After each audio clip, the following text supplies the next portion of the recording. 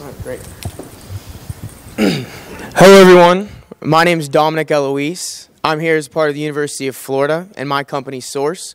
We are developing a solar energy generator that is going to change the world. So as a customer who's looking for renewable energy, I want clean and consistent power as well as an effect on my utility bill. Well, did you know that 80% of people who want solar panels actually can't install them? And that's due to four main reasons.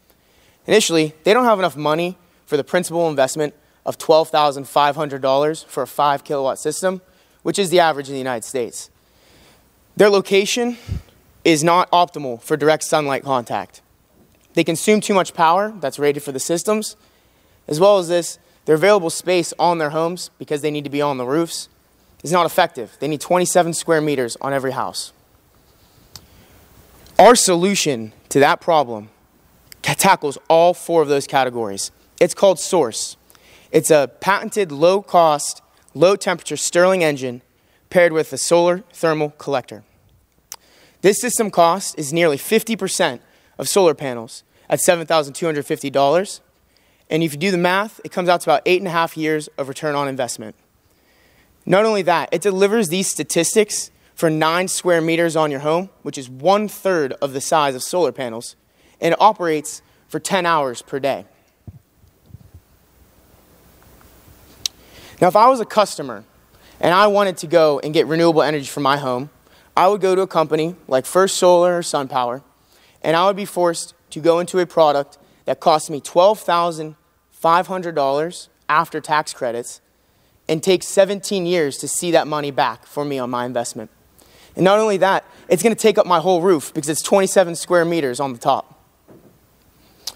Now, I went to Puerto Rico the other month, and I looked up, and I saw energy generators and the power lines up, and I thought to myself, wow, if there was a hurricane, I bet you they'd be out of power for a while. I went into my Uber a little bit later. I asked him that, and he confirmed my suspicions. His family was out of power for 3 months after the last wave of hurricanes hit. With my product, that would have not happened.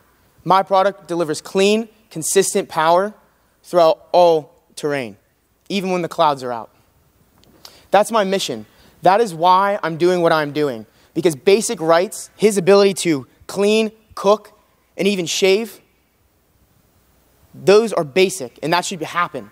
It shouldn't be something that we think about. And that's my mission, and that's what I want you guys to join. So thank you, and let's redefine solar.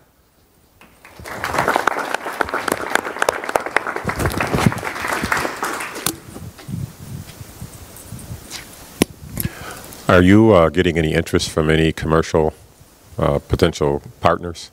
Yeah, so these solar collectors are produced by a company called Arctic Solar, and we have partnered with them. They've agreed to give us in-kind donation for all of the equipment and fittings that we need, which we use to develop the first prototype, and we will be using to develop the rest of the system to optimize the system, actually. So those are some of our numbers as well. Have you done any testing in real-world situations to see if the production of the solar power meets your expectations?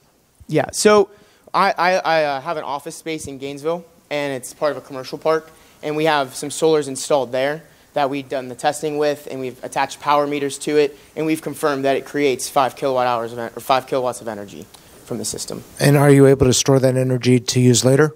So that is one of the next steps in development. You know, we've gotten some advice from Arctic Solar as well as, Duke Energy, who's just gave $20 million to the university to fund some solar energy, but kind of want to stay away from that. But they, so yes, the system is operating, but it's not at a residential level. We don't have it on a home. I have it working at my business, and it's powering. And we're deciding between the grid-centered approach or, a centralized power where, you plug in appliances to it, your major appliances throughout the year. Because that might be more effective in places like Puerto Rico who have 5 major appliances that they're looking to use rather than go into a grid that's really, really bad. It could be an additional product as well.